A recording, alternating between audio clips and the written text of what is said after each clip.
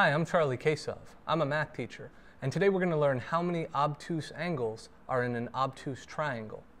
Now, a triangle is a three-sided figure with 180 degrees total inside of the triangle. So for example, here is a right triangle where we have a 90-degree angle and then two acute angles.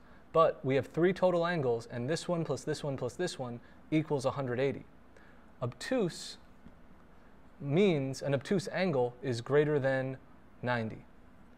And if you think about it, 90 plus 90 equals 180.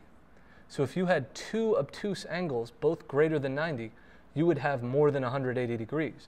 So the answer for how many obtuse angles, are in an obtuse triangle is 1.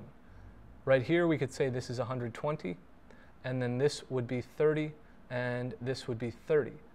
If you had two 120s, you'd have 240, which you'd then need negative 60 for the other angle, and that's impossible. The smallest angle measure is 0 degrees.